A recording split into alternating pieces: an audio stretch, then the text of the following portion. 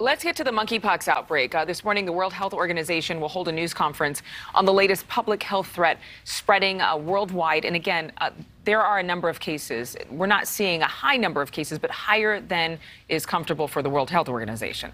This as the Biden administration increases access to vaccines for those most at risk. Ileana Diaz is live at the Florida Department of Public Health headquarters in Fort Lauderdale. Ileana. Good morning, Adrienne. White House officials are trying to make it easier to get tested and say their top priority is getting more vaccines to those people who have been exposed to the virus. They say that their goal is to deploy 1.6 million vaccines by this fall.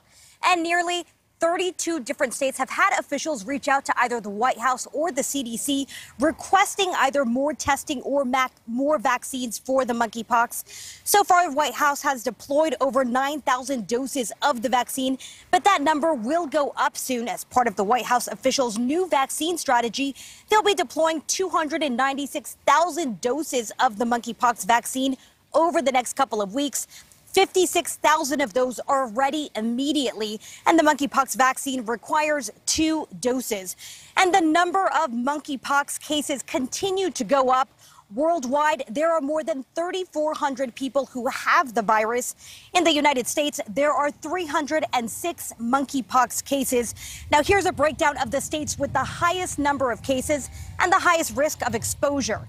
California currently has 66 cases, New York 63, Illinois 45, Florida 27, and Washington, D.C. currently has 20 cases. Now, White House officials say they're also focused on making testing easier. The CDC has expanded their testing to 48 states now, and they say they'll be able to test roughly 10,000 people every week. Thank you for watching. Go to newsnationnow.com to find NewsNation on your television provider. And don't forget to click the red subscribe button below to get more of NewsNation's fact-driven, unbiased coverage.